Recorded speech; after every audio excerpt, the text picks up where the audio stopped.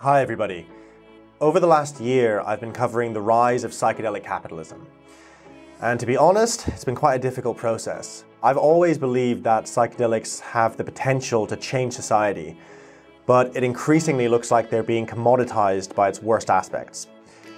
This film is about a journey I've been on, speaking with key figures in the field, and why it's led me from feeling cynical to believing that psychedelics could radically transform culture. For legalization of psychedelics. Psilocybin, LSD, DMT. We thought we were getting the age of Aquarius. We're gonna get Prozac Nation 2.0. If you simply want to go into the woods and pick mushrooms and eat them, people should have the right to do that. Broadened awareness of self and other and nature and interconnectedness. We must start to relate to the real indigenous people that live and that are in flesh right here and right now. It's an opportunity for investors. It's really the overbroad, aggressive use of the patents to try to block competitors that's the real problem. To say what has never been said, to see what has never been seen.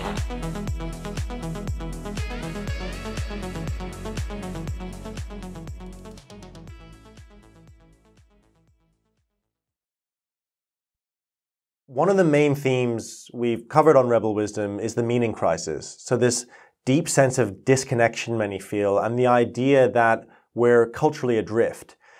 Arguably, this crisis is what's fueling our political polarization, and maybe even the mental health crisis.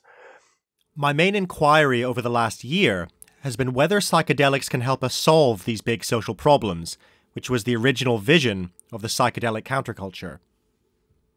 A lot of people believe that psychedelics can help us to reconnect, and in doing so, change our whole operating system and maybe go to the heart of the meaning crisis. But to see how that could work, we can start by looking at how they treat mental illness. So here's the world's leading psychedelic researcher, Robin Carhart-Harris. We've been talking today about all the various problems we face, and in particular, the kind of something that always comes out for me is like we need new ideas right now. We need new ideas to solve complex problems. And we also need ways to let go of bad ideas, our kind of rigid fixation on our own politics, our own ideology. And there's a correlate in some of your research around the default mode network, this area of the brain, and kind of the loosening, I guess would be a word you could use, of what happens in the brain when we take psychedelics. So be interesting to hear a little bit about what you've actually found in regards to that is happening in our brains when we take psychedelics. Yeah. We do need new ideas, but some old ideas are kind of, in a sense, what psychedelics awaken people to. But the science, I think it's helpful. It's enriching, really, in terms of our understanding of things. And the default mode network, for those who don't know, is a particular system that is especially developed in the human brain. It's a system that covers a lot of the brain, medial prefrontal cortex, and anyway, a lot of it. And yes, it's expanded massively in our species. It houses the sort of proteomic, or in a sense molecular, targets for the drug itself. These serotonin receptors, they're called serotonin 2A receptors. They're involved in something called plasticity, which is the ability to change or be shaped or molded. And they're also involved in brain growth itself. So they've been linked to the evolution of the human brain quite recently. There's some compelling evidence to support that. So yeah, this system, this human system, if you want, associated with analytical thinking, abstraction, imagination, all of those faculties that perhaps we have to a greater degree than other animals, I think it's fair to say, that breaks down. It sort of disintegrates as ego disintegrates under a big dose of a psychedelic. And the product of that effect is the psychedelic experience, is, these broadened awareness of self and other and nature and interconnectedness. And those are old ideas, So it's like humans we think we've become so smart in a way with all that analytical thinking, and what you realize through the psychedelic experience is that the smartness is in that simplicity. When you can wipe that analytical, egoistic mind away for a period. I mean, there's functions to the ego, but that's really the power, I think, in what they do. But it's not just the drug that allows us to do that. It's the drug in combination with therapy. So I spoke to psychedelic therapists Maria Papaspirou and Tim Reed to find out more. And Tim, you're a psychiatrist, so you've really worked in the kind of, let's say, the mainstream medical establishment in mental health, and you're also a psychedelic therapist. So could you talk a little bit about that, the differences between these two different models of healing? So if you have depression, for example, and you go to see your GP may well give you an antidepressant, an SSRI antidepressant probably, or signpost you to a psychological treatment. And sometimes the antidepressants are really quite helpful, and sometimes they work quite well and people go away quite satisfied. But the issue there is that by giving somebody an antidepressant, the paradigm is that this is an illness, it's bad luck, something has happened to you, or your genetic programming is playing out in a certain way, and the tablets will make you better. So there's nothing that you really need to think about. There's nothing that you really need to do. So it's not a growth-orientated model. In fact, you're colluding with people's wish in a way not to look at themselves, not to look at any problematic patterns of interaction that they might be getting into. So for some people it can be quite helpful, for other people it can be unhelpful by perpetuating certain relationship patterns, etc. So if we think about the general model, you have a medical model that started looking at treatment, but it spread way beyond the medical realm, and we started understanding any process of repair or regeneration in these terms. You go somewhere, you take something, and you get fixed, and you can carry on without really having to worry about anything. I think both psychotherapy and psychedelic therapy really draw that back.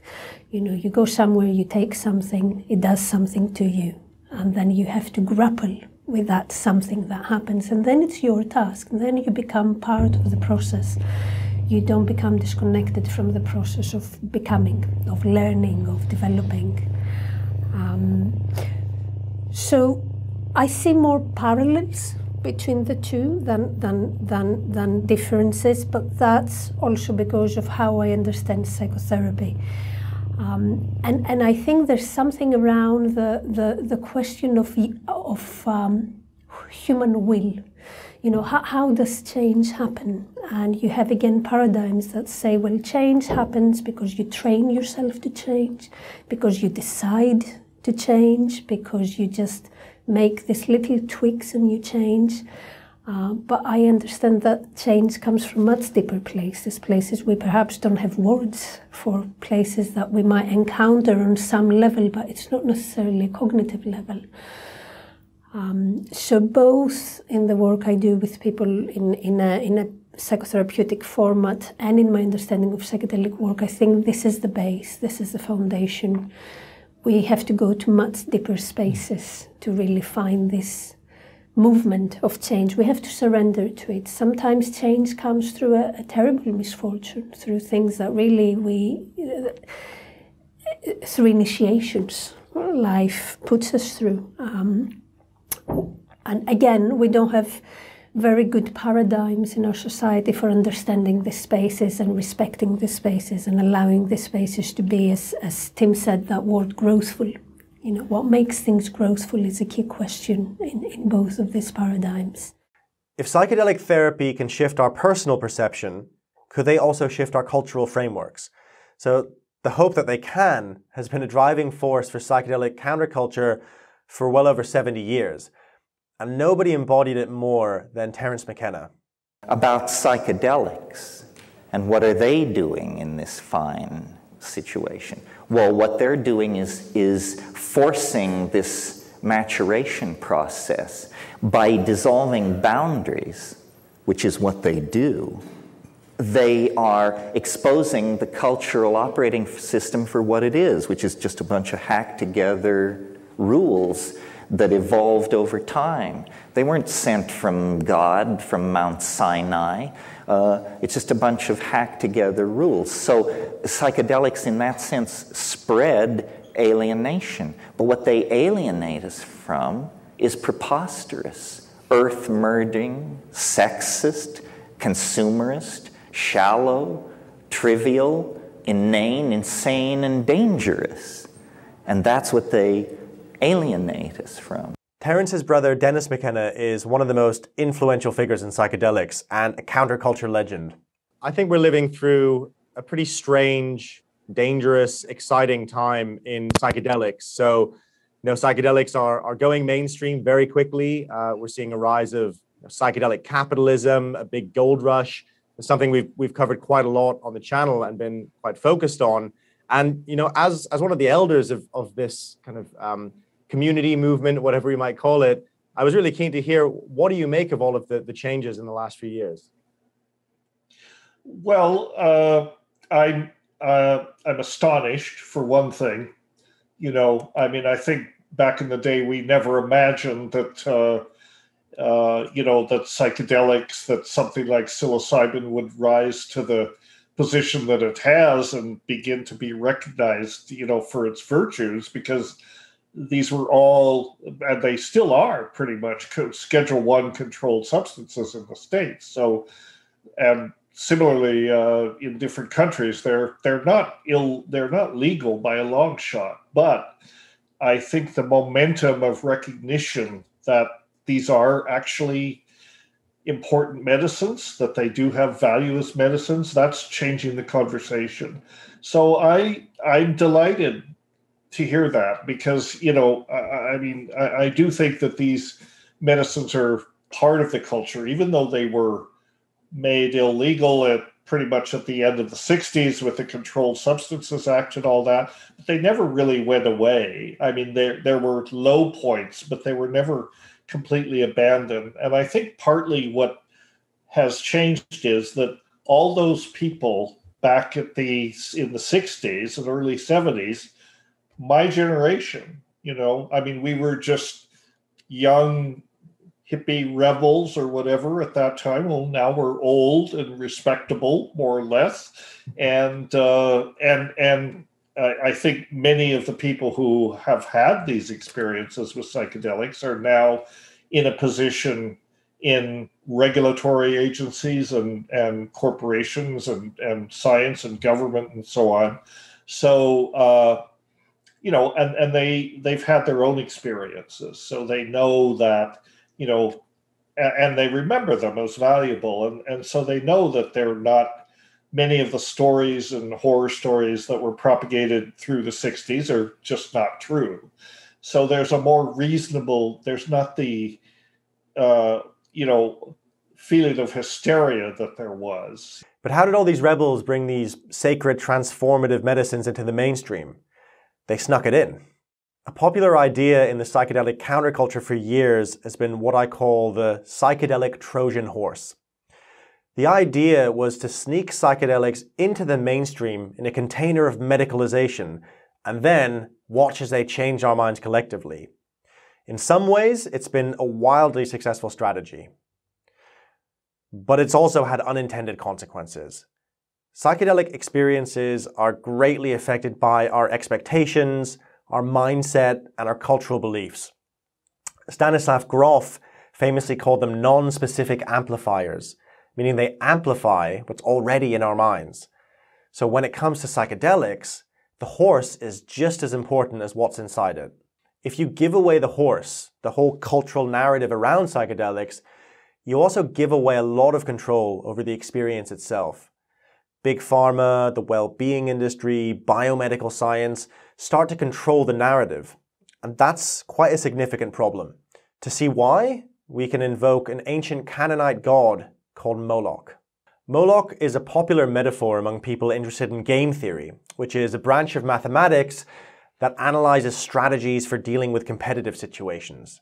So here's former poker pro and game theory expert Liv Boeree explaining Moloch. If there's this force of something that's driving the emergence and complexity, there seems to be this opposing force, which is a force of destruction that sort of uses competition for ill. And the way I'm terming it, I'm doing a video series on this, and I'm terming it as basically Moloch is the god of unhealthy competition, of negative sum games. So competitive interactions that make the world worse off for their existence as opposed to being neutral or better, because games can be good or bad, And so Moloch is kind of like this personification of that. But in reality, what it is just this like dumb, blind force of like evolution and economics, where basically you'll have these systems where individuals are incentivized to do sort of the selfish thing, kind of like a prisoner's dilemma, like a multi-person prisoner's dilemma, where everyone is individually incentivized to do the thing that will give them a short-term gain. But if everyone does that, then everyone overall ends up worse off. So from a God's eye view, everyone should do the cooperative thing. But in reality, because it's so hard to get so many people to coordinate, there's no way of enforcing it, then everyone ends up in a bad place. And that's, it's called a multipolar trap, or a Moloch trap, as I like to call it. And here's author Jamie Wheal explaining how game theory plays out in the psychedelic space. And I think one of the most relevant for this situation is the notion of the multipolar trap, which is just the simplest way to say it is if somebody's definitely going to be a dick, it might as well be me. Because of that logic, it drives good people to a sociopathic conclusion, not because they are actually sociopaths themselves, but they have decent evidence, right, on behalf of their stakeholders that someone else is a sociopath. Therefore, we must, for rational self-preservation. And so that's where the whole thing of like, I've looked into their eyes, I've seen their soul, we've broken bread, we've tripped for a night, right? They've told me their profound journey story, which brought them to this space, right? All those things go out the fucking window. The main place we've seen these dynamics showing up is in companies using aggressive patent strategies to corner the market. Now, not-for-profits like MAPS, the Multidisciplinary Association for Psychedelic Studies, have been looking at alternatives to patenting. Here's its founder, Rick Doblin. So I started MAPS in 1986, which is 35 years ago. We've since raised over $100 million in donations. Most of that money we've raised in the last couple of years. So in the last 2 years, we've raised about $45 million, all in donations. Pretty amazing. But in that same time, the for-profit psychedelic companies have raised over $1 billion. So it's not the case that venture capital is the only way to go. We've been able to do this. USONA is also working on donated funds to develop psilocybin for major depressive disorder. But it's getting much more difficult to raise philanthropy now because so many people want to invest because there's all these opportunities for investing. So I think what we have to be wary of now is what is standard in business is attempts to make overbroad patents and then make people spend a lot of money to attack overbroad patents. And then big wealthy companies that have hundreds of millions or billions of dollar market cap can then drain resources from smaller companies who won't be able to fight these overbroad patents. So the concern that I have is this overbroad patents. If people want to patent new ideas, or if people want to patent new molecules, if they want to tweak, there are several companies that are now trying to develop alternatives to MDMA that would be either shorter acting or somehow or other better in one way or another. And if they want to do that and they want to patent their new creations, I'm not opposed to that at all. In fact, I think that that's fine. It's really the overbroad, aggressive use of the patents to try to block competitors that's the real problem. The biggest psychedelic pharma company, Compass Pathways, has also received the most criticism for its patenting strategy. In May 2021, I had a public debate with its co-founder, Lars Wilde. I think we have to address the fact that, there's been a lot of pushback in the press around Compass's patent strategy. And the main concern, one of them, I think, which would be really good to talk about, is the fact that the patenting a polymorph of psilocybin isn't quite the same as a new chemical entity in many people's minds. So that's one thing.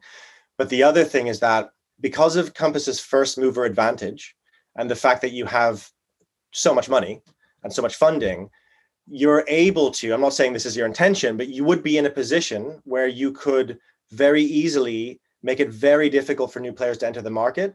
Because if I want to start a psilocybin company, I have to go to a VC now, and they not only do I have to get funding from the VC, but I have to get funding in case you sue me for potentially having your polymorph. And it is incredibly expensive for me to get the experts required to look at polymorph chemistry, which is very, very difficult, requires lots of expensive machinery, lots of experts.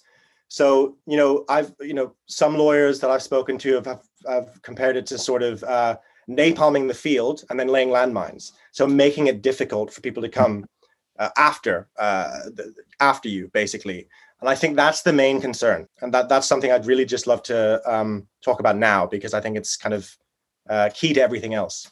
We're not napalming the field. Maybe I start, because I think that's in the interest of the wider group here. Historically, how did our patent strategy come about? What are we doing? Solving a lot of problems along the way. We protected the synthesis that we had developed, where we spent significant investment on. And then when we eventually decided which of the polymorphs to develop, we found one that we found suitable for our drug product. And when analyzing that, we realized that polymorphic form had not been described in the prior art, in the work that had been done by Sandoz or anyone else. And now, maybe very briefly, what is a polymorph? Polymorph is a certain salt form of a chemical entity. And so that is what we protected. Why is that important to us? Because otherwise, we would be spending hundreds of millions to develop psilocybin through clinical trials to come to market. And as soon as the regulatory protection expires, we would have severe competition from generics, the Tevas of this world, that would come in with hugely efficient operations that would flood the market with psilocybin, competing away any profitability with psilocybin. But not-for-profits like MAPS argue that there are alternatives to patenting. Now, as far as patenting, that's definitely not essential. There are other incentives that have been developed for moving forward with drugs that are off patent. And actually, Ronald Reagan signed a bill into law in 1984 that created incentives called data exclusivity. And so what that means is that if you are working with a drug that's off patent, either the composition of matter patent or the use patents, that if you make that into a medicine, data exclusivity means that no one can use your data. You have exclusive use of your data to market. In the US, it's going to be 5 years. It's going to be 10 years in Europe. Now, it's different than a patent in that other sponsors, if they wanted to use their own data and generate their own data, they could do that. It doesn't block other people from doing their own research, but it blocks them from using your data. So data exclusivity, I think, is a really good alternative to patents. It makes patents not essential. They still can be valuable. And then philanthropy has been working for us and for others, but it's getting increasingly difficult. So we're going to have to see how that works out going forward. Another important alternative to an extractive capitalist model is the idea of indigenous reciprocity. I do think that these medicines are valuable for individuals, but also catalysts for social change and that sort of thing. But then I'm also a bit conflicted because, this gold rush to cash in, the capitalist side of it, it's inevitable And it's not necessarily a bad thing. You know, I'm not anti-capitalist, but I am pro-ethics. And I think here's the issue. If this is going to, the psychedelics are going to be integrated into mainstream society or our, global society, we have to recognize their origins are in indigenous societies, indigenous cultures, and we owe big debt to them for being the stewards of this knowledge for essentially thousands of years. And in order to bring psychedelics into global culture, we need to acknowledge that debt, and especially the venture capitalist side of things needs to make a moral, ethical commitment to giving indigenous people some stake, hopefully a big stake, but just being, implementing reciprocity. We owe them a lot for just keeping this knowledge and keeping the genetics as well of the plants, and all of that is now threatened. A charity called the Chacruna Institute has recently launched an Indigenous Reciprocity Initiative. Here's its founder, Dr. Bia Labate. I feel the Chacruna Institute has had a leadership and has helped pioneer, champion this concept that if you're interested in psychedelic science and psychedelic use, if you're part of the psychedelic so-called renaissance, you should look at the roots and the origin of this movement. And so we are all here because of indigenous people. We are all heirs of indigenous people. Even if you only like psilocybin or synthetic mescaline or LSD or MDMA, and you think, oh, wow, what I'm doing here has nothing to do with indigenous people, and therefore I owe nothing, you're wrong. All of us owe something, because it was through studying the indigenous people's rituals, shamanism, their practices, their ceremonies, that scientists learned a lot about the psychedelic potentials, therapeutic potentials of these substances. And there is this big continuity between shamanism, the underground ritual, traditional practices, and then underground therapeutic circles, and then the above ground clinical trial FDA approach. So all of this is part of the same movement, either because we're using the same substances or because we studied those substances and created new ones, laboratorial versions of those, or because we just studied the practices and got the idea that these substances heal, such as, for example, famous researchers in Canada that participated in Native American teepees, and by observing how Native Americans use peyote to treat alcoholism, started to propose a similar study with LSD. So we're trying to support indigenous people on their own terms. What does this mean? It means supporting their autonomy, supporting their sovereignty, and supporting their rights to self-determination. So as Dennis McKenna points out, indigenous reciprocity is complex. In fact, some psychedelic companies are already using it to tie-dye their image as socially conscious. So similar to how oil companies greenwash to make themselves look more sustainable. But indigenous reciprocity is vitally important. And there are some interesting experiments going on at the moment.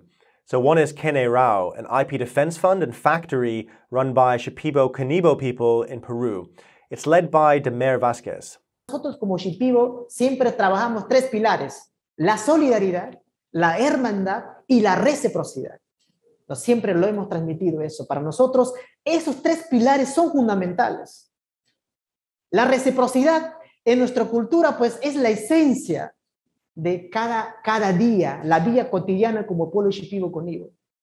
Por último, nuestra finalidad como Conero es dar la asistencia técnica a nivel legal, a nivel de asesoramiento, a nivel de enseñar, sea idioma Shipibo, sea hacer bordajes, sea en pintados del diseño Conero Shipibo, porque es muy importante, porque es la esencia, la matriz de nuestra cultura como pueblo Shipibo Conibo, ¿no? Queremos que a través de nuestra enseñanza y aprendizaje de Conero también el pueblo shipibo también no pierda esa esencia cultural a través del Conour.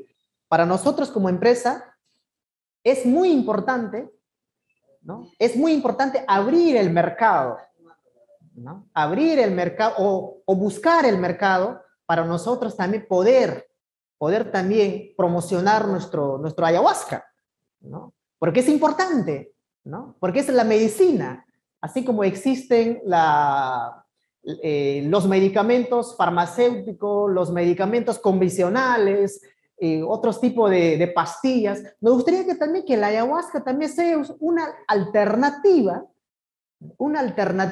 dentro de la medicina convencional, pero quizás con otro tipo de conocimiento como medicina, como el ayahuasca, porque el ayahuasca tiene, bueno, para mí el ayahuasca es algo sagrado.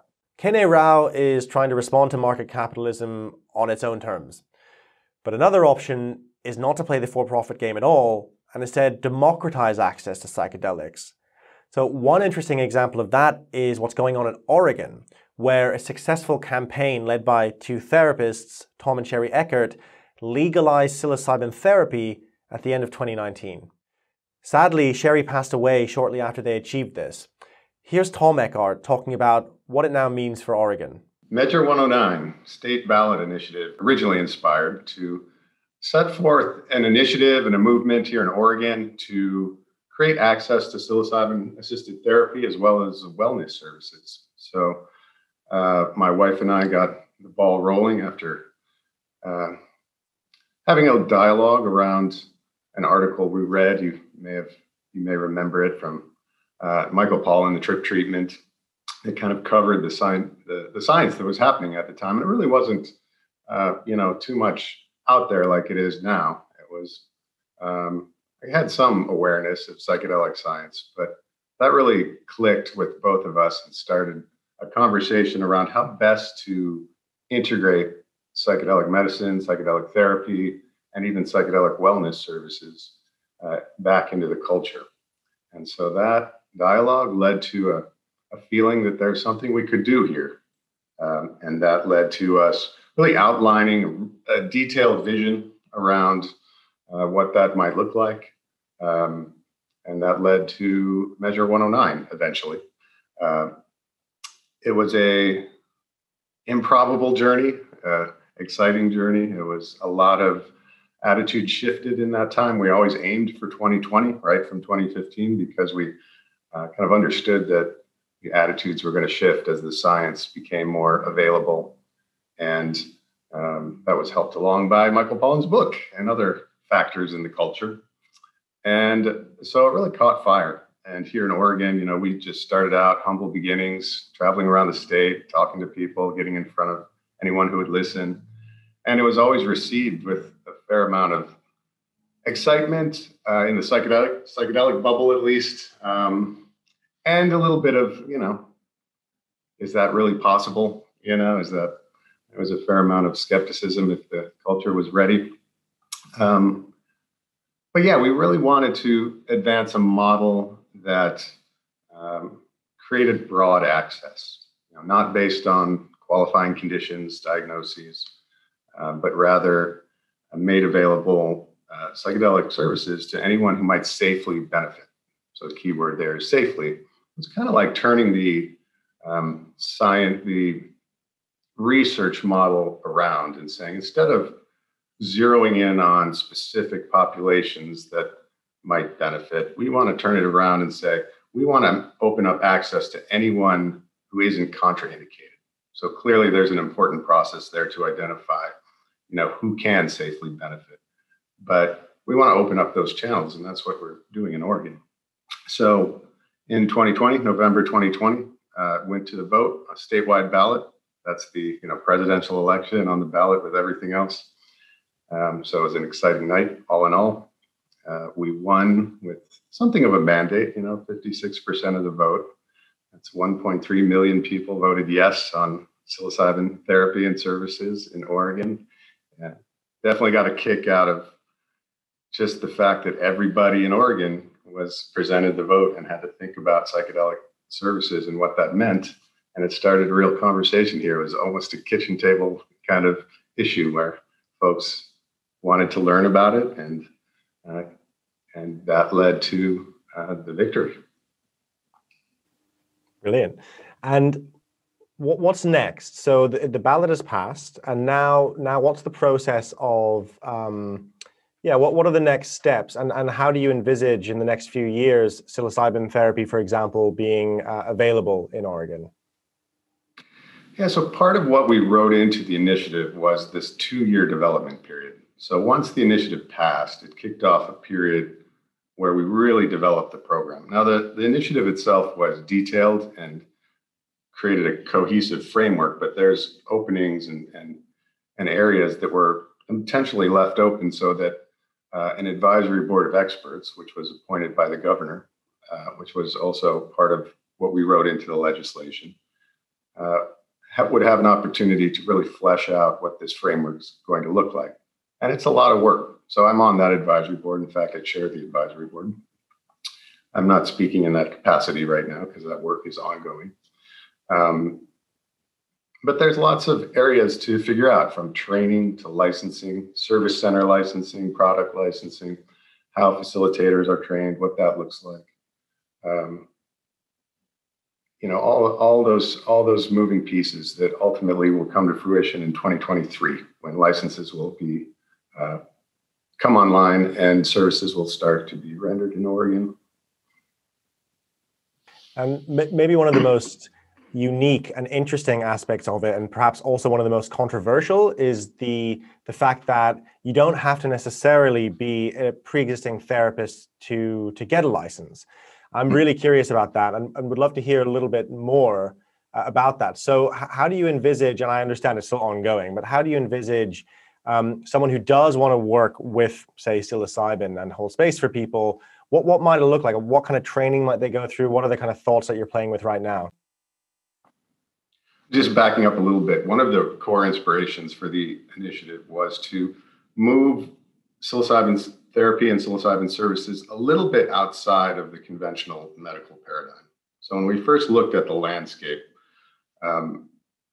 we saw the kind of pre-existing frameworks out there that some folks would think to kind of move in one of those directions. We thought that psilocybin therapy, psychedelic therapy more generally, deserves its own foundation, its own platform with a unique regulatory framework, unique ecosystem, if you will. And so that, starting from that point, just creatively thinking about what model best fits the offering, we want it to be as rational and as thoughtful as possible. And we concluded that while prior credentialing in medicine or psychotherapy is certainly in some ways very helpful, psychedelic therapy, psilocybin therapy, and wellness, it's kind of its own discipline, right? And so we wanted to create pathways for people to get involved, to have the heart and discipline to do this kind of work, whether they've been doing it in different contexts. And we certainly absolutely invite, credentialed folks to be involved. I imagine that will be the bulk of folks who get involved. But we wanted to create some avenues for those who have what it takes to be facilitators to get involved, and not just kind of cut them off due to credentialing. So this is all part of the vision of an integrated framework, addressing a spectrum from prevention to wellness to therapy to medicine. And that's what's really kind of revolutionary about the Oregon model, even before you get to psychedelics, to have a regulated framework that has that kind of scope, and then to use psychedelic medicine in that context is pretty exciting. These aren't the only responses to psychedelic capitalism. There are religious freedom initiatives, decriminalization movements, cognitive liberty campaigns. And right now, we're in a psychedelic turf war for which of these gets narrative control. Here's Kat Conour, one of the founders of the North Star Ethics Pledge, which has been trying to create ethical guidelines for organizations entering the psychedelic space. Like, big pharma is not interested in the same conversation that we're interested in, I don't sense. And they're not really interested in coming to the table with us. And if you take out I mean, this is where it's like the patent plays are what get really concerning, right? Because it's one thing like you do you, we'll do us. How do we build the biodiversity of the ecosystem over here of people who are aligned with the North Star Pledge? But it comes back to this both and. Like, as long as we can create a world where they can go do that and others can go do something else and create regenerative economic models that are inclusive both in the process, the administration, the leadership, and the distribution of profits and funding can support diverse communities and not go into the hands of the few and access to medicines for the few, then the more the merrier. But we will be seeing over the coming years what the impact of patents filed and business approaches for those with a lot of power and funding, what that will really do.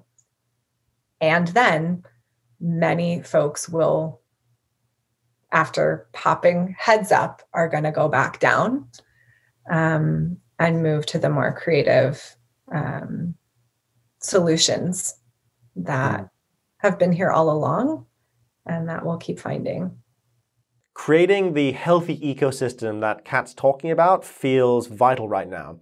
And it's something Jamie Wheal speaks to really well here. So there's that question, which is it possible in the modern cash economy to have an exchange over what is ultimately potentially an ineffable and sacred initiatory experience compared to a clinical medical treatment?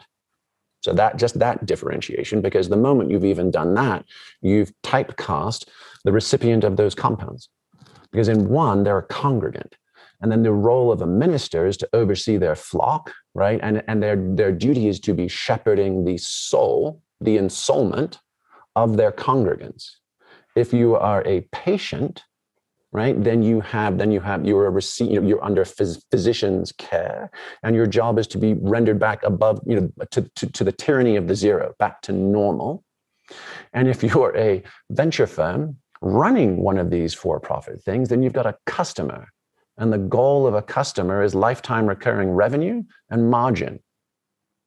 And each of the same person having the same interior experience, or more to the point, having the same pharmacological experience, their interior experience and how they are managed and how they are related to through that experience, wildly different.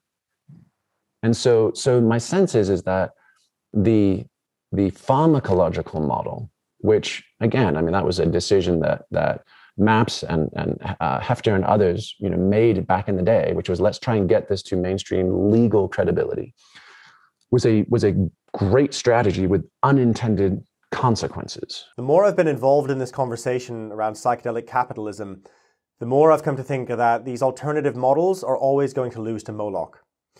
Consumer culture values the economy over everything, so our cultural values are dictated by broken incentive structures. Here's Daniel Schmachtenberger laying out this dynamic. When I think about what economics is our value system codified as value equations that determines how much we value one thing relative to another thing, that determines what we're incentivized to do and what we confer power to. So if a dead whale is worth $1 million on a fishing boat and a live whale in the ocean is worth nothing, that's a value system codified in a value equation that then incentivizes behavior, but it also incentivizes psychopathology, right? Psychopathy, actually. I have to shut empathy down because leaving the whale in the ocean, it actually isn't even going to stay in the ocean. Another guy's going to hunt it out, right? So I've got a tragedy of the commons, so I have to kind of deaden to be able to do the thing that is incentivized by the system. But when our cultural values are broken, we need to create new ones. And these values are upstream from everything else. They are, in large part, what radically changes the choices we make collectively. As the saying goes, culture eats strategy for breakfast. The paradox is this: psychedelics can help us make these new frames, but only if there's a cultural narrative around them that allows that to happen. So instead of trying to mainstream psychedelics into our existing cultural narrative, I think the focus should be on mainstreaming them with a cultural narrative. And this idea of building your own culture is one of Terence McKenna's most important contributions. What's really important is, I call it the felt presence of direct experience, which is a fancy term which just simply means we have to stop consuming our culture. We have to create culture. Don't watch TV. Don't read magazines. Don't even listen to NPR. Create your own road show, the nexus of space and time where you are now is the most immediate sector of your universe. And if you're worrying about Michael Jackson or Bill Clinton or somebody else, then you are disempowered. You're giving it all away to icons. Icons which are maintained by an electronic media, so that you want to dress like X or have lips like Y or something. This is shit-brained, this kind of thinking. Right now, there's really no such thing as a psychedelic culture. There's lots of different psychedelic tribes with differing worldviews, but we could build one. And I think one place to start is by identifying shared values among all these different tribes. And that's why I've created the Psychedelic Values Survey, which launches in 2022. And it's designed to map the values of all these different groups and see if there are any values that are shared, the hope being of starting a new conversation about building psychedelic culture. And lastly, I think that any new cultural narrative around psychedelics has to see them as sacred. The sacred doesn't have to be religious. It's what we set aside as higher than our own self-interest. For example, in secular societies, we see human life or free speech as sacred. And psychedelic researcher Bob Jesse has a similar idea with the concept of psychedelic exceptionalism, which is about seeing them as different and unique compared to other mental health drugs. I think this focus on the sacred is essential because without something higher than our own egos to move towards, we inevitably fall back into game theory traps, so back to Moloch. And it might be that building a psychedelic metaculture is overly ambitious, but I think if we get it right, the potential is huge. And Tom Eckert put it really beautifully when we spoke. I tell the story sometimes about how we came to the final conclusion there. Sherry and I eventually packed up the car and went up to Mount Rainier with the purpose of consulting the mushroom as to whether we were going to move forward with this enterprise or this effort. And out there in the woods, the ancient growth forest with Mount Rainier in the background, sun going down, we have the fire going. It's just us out there. And I remember I got into my own head. There was a period of silence between the two of us. And I was in my own head thinking about kind of the implications of taking this on. And my mind kind of went way out into the future. You know, I thought, I don't know, maybe 1,000 years into the future, right? And I thought, well, if humanity is going to survive, we'll obviously have to have done something right. And I wondered, and there's less thought and more kind of a resonance, you know how it is when you're deep in there.